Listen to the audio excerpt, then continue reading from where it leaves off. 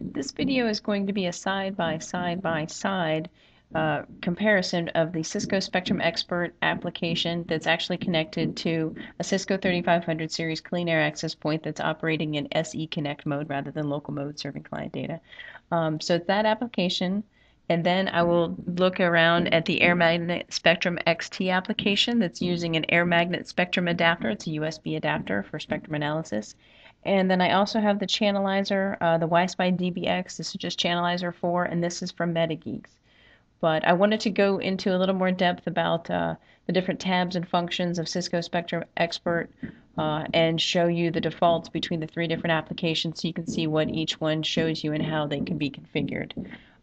This is the main display of the Cisco Spectrum Expert application. You can see that the SE Connect device sees cordless phones. We have different variables that we can turn off and on here. We can turn on the trace for the max and average, and then the max hold, so we can get an idea of what the RF looks like as it's adjusting, and it will show you the max. It will hold that blue line of the maximum RF detected. We can see the swept spectrogram. It's also configurable.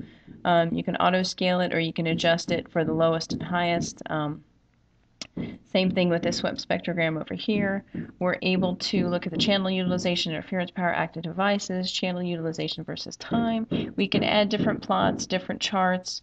We can configure the sensor setup and the different channels that are detected.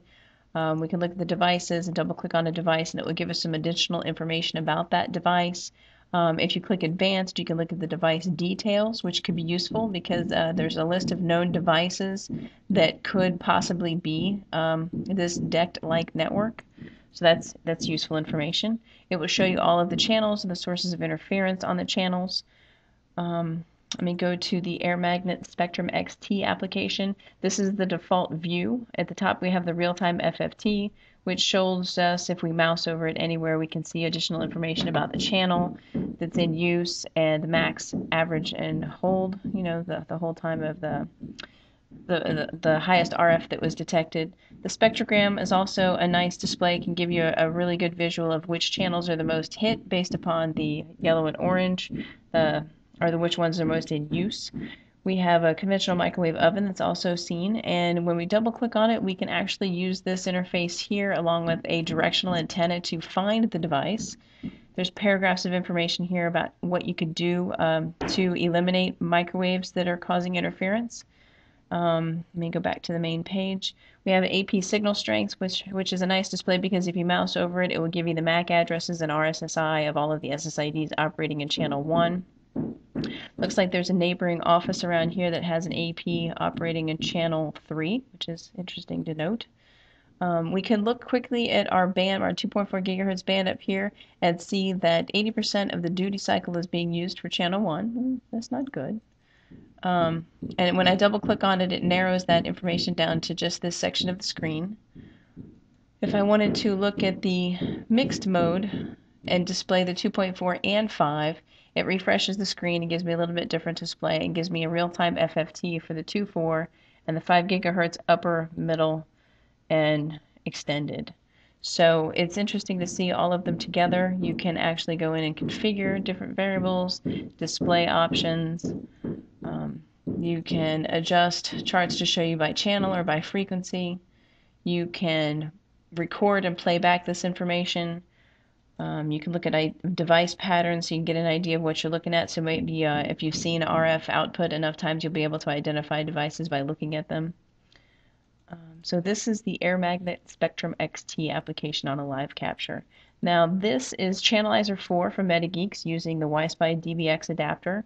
Up here at the top you can see the amplitude of the networks that are shown. You can kind of see the colored representation of the channels 1, 6, and 11 up here at the top.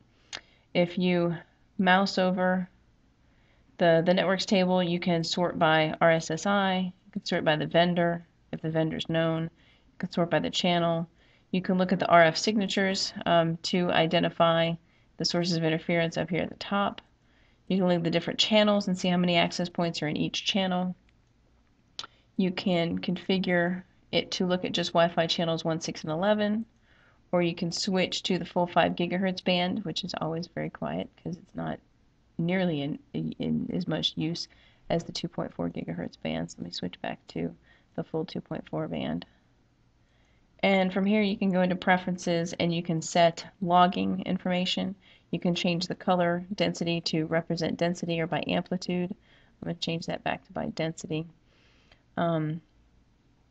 So I just wanted you to see the 3 different applications side by side since I happen to have all of them here and up and running. This is Chanalyzer 4 for Metageeks using a WiSpy DBX USB adapter. This is AirMagnet Spectrum Expert using the AirMagnet Spectrum Adapter USB adapter. And this is the Cisco Spectrum Expert application connected to a Cisco 3500 series access point in SE Connect mode. And that's interesting. You can see the little box showing that there's a microwave affecting channel 9. But that's all I wanted to leave you with was a side-by-side-by-side comparison.